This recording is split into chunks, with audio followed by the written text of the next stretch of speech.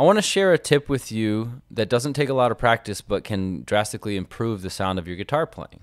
And what I want to talk about is the state of relaxation and the tension that you put on the guitar with either your fretting hand or your picking hand. This makes a big difference in the way it sounds, and there are some specific problems that I see people using or people having in their playing related to each hand. So I'm going to start with my fretting hand, and the problem that I most commonly see is people trying to play super evenly and hard on all the notes, like pushing with the same intensity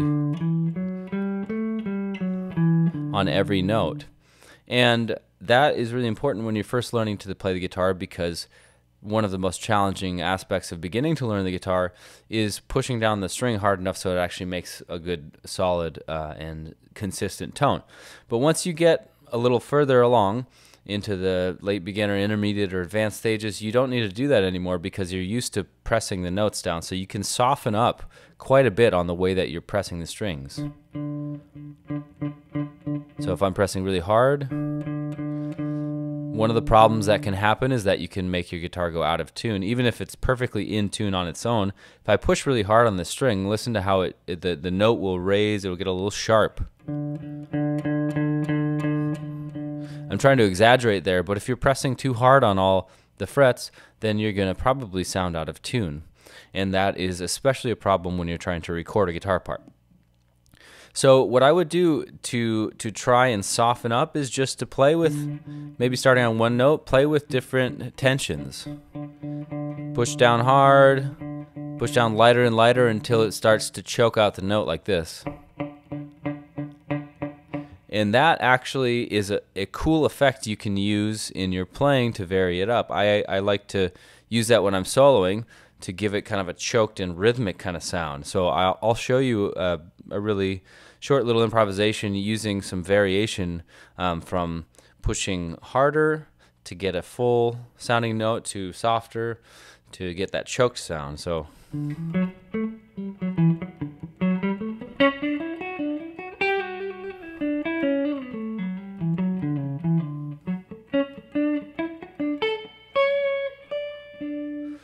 I'm trying to vary the way I'm doing it, not playing all the notes the same way. And that is what we call articulation. Might be a term that you're familiar with. But varying your articulation in different ways is a great way to improve the overall sound of your playing, and without really needing to improve your technical ability. It really is just a feel thing. You might just play with how hard you're pressing the strings and not always doing it the same on every note. So that's idea number one. There's a few guitar players that I really like that have a very light touch, and you can see them when they're playing.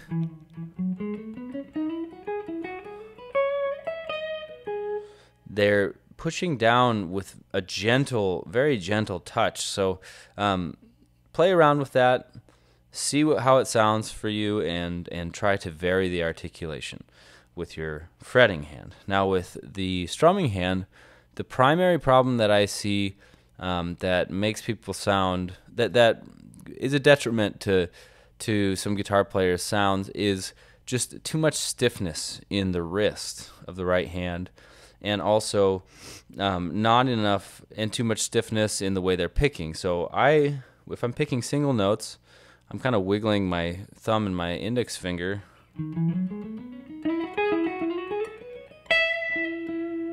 with a little bit of wrist motion, but you'll notice that my arm is not going like this. I'm not going.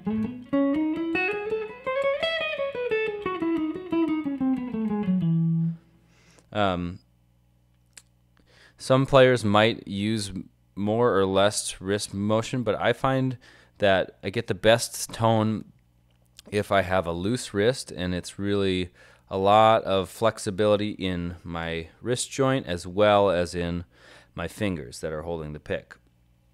So when you're doing single notes, I like to very gently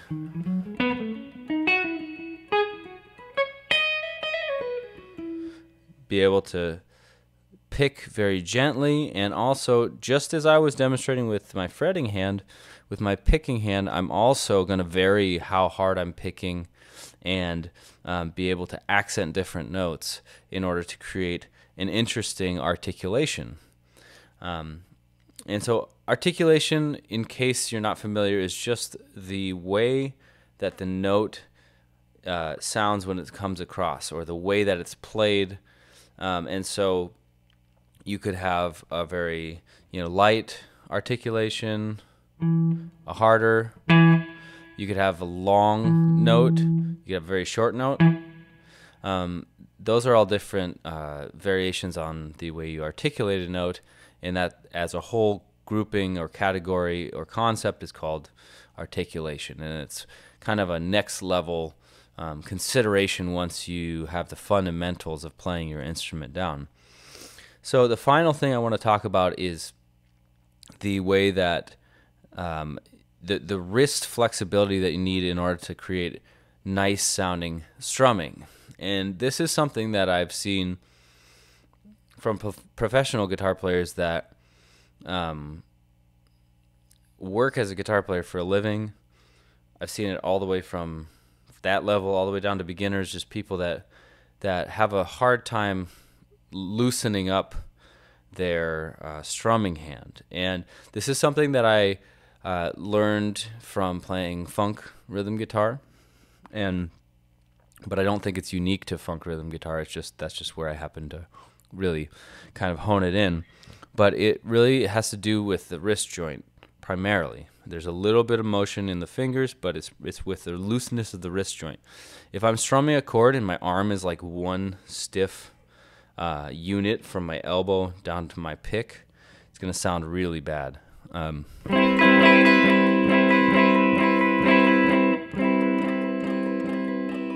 This may work in a situation where you're playing like jazz chords.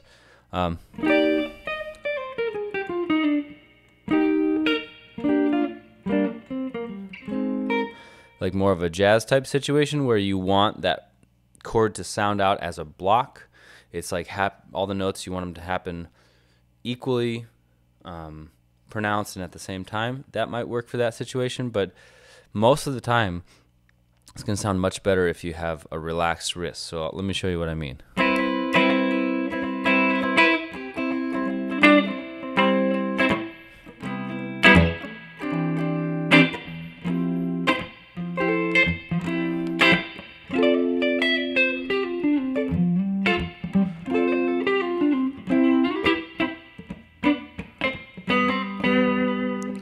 So when I'm strumming, I'm really trying to relax my wrist, and I'm trying to kind of have a bit of a flop in the way that it gets going up and down.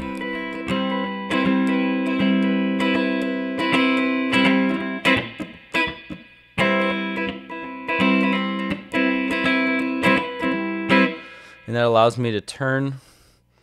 There's a little bit of a rotation of my arm happening while I'm doing this. And the reason that I'm doing that is because when I am strumming down, I'm angling my pick back so that I'm not playing with the immediate tip. I'm angling it so it's a little bit of a softer surface to hit across rather than the pointy tip. And then when I come back, I'm doing the same thing, but in the opposite direction. So I'm creating this kind of softness on both sides. So I'm going to play a little bit of a loud funk part just to dig in and show you how I do this when it's... I'm going to try to turn my guitar down a little bit. So.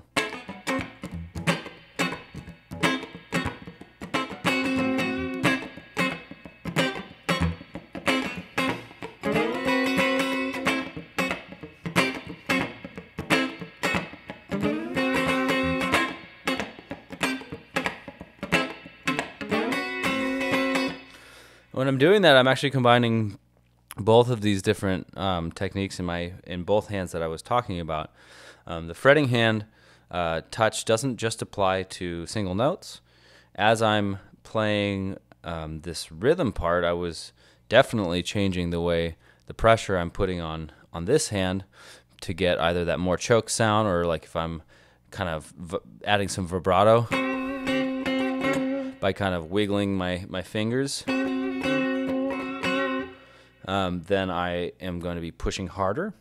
And then in my right hand, I was trying to do a loud funk part to demonstrate how I do that in that type of a situation. In that, I'm wanting a little more volume, so I'm not quite angling my pick as much. I'm using a little more of a point, but I'm also varying how hard I'm hitting and keeping my wrist nice and loose so that I get that that nice tone. I'm going to try to demonstrate the problematic approach that I see that I'm trying to kind of help you avoid, and that's the stiff arm. And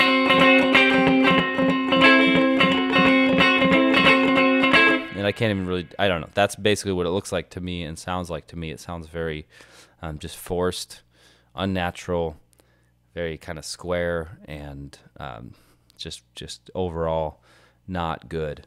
So loose wrist.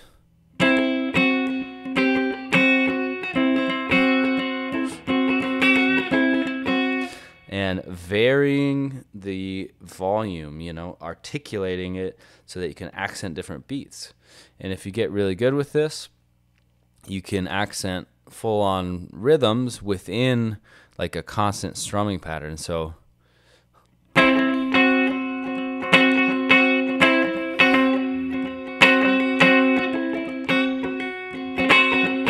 I'm doing a ba da da da da da da da while I'm doing a consistent, steady up and down strumming pattern. So I'm playing every subdivision, but I'm accenting that rhythm.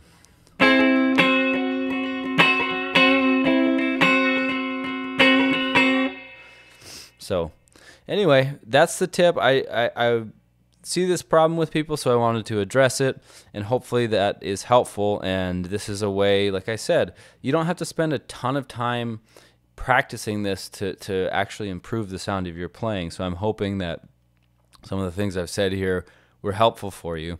If you like this video, you can visit my website, practicemakesbettermusic.com, where I have a lot more videos and tutorials, and I also have a course that dives deep into understanding the fundamental patterns of the guitar, which is a concept that I'm going to introduce in a later video. So I hope you enjoyed this, and please subscribe if you like this, and leave me a comment. Let me know what you thought. Thanks.